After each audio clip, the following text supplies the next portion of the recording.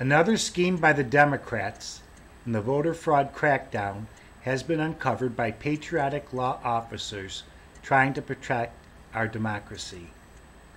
The newest state now being exposed for voter fraud is Massachusetts.